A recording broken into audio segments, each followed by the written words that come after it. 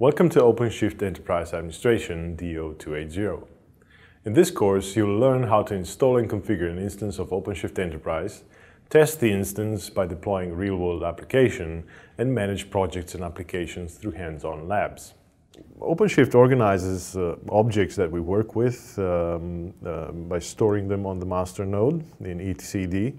This enables it to both have central access to the collection of resources, but also allows it to continuously update the state of the resources in that object database. So what happens when you issue an OC or admin request is you've got a master node that you connect to one of the endpoints, usually on port 8443, protected, of course, with SSL. And with these clients, what they do is they issue a REST request. Now, according to the contents of the REST request, the master then basically just updates the database of resources of objects and returns a response code to one of the clients, which of course might be OC, OAdmin, or OpenShift.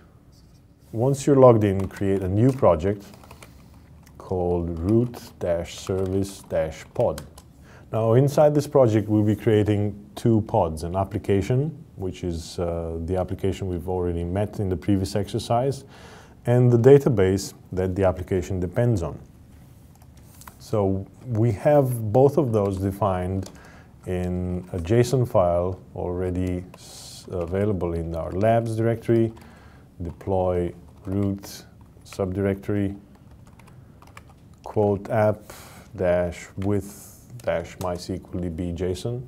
You can see this is an example of the list resource type, which contains a pod definition specifying the MySQLDB container and a service belonging to that MySQLDB container and a pod that defines the quote application.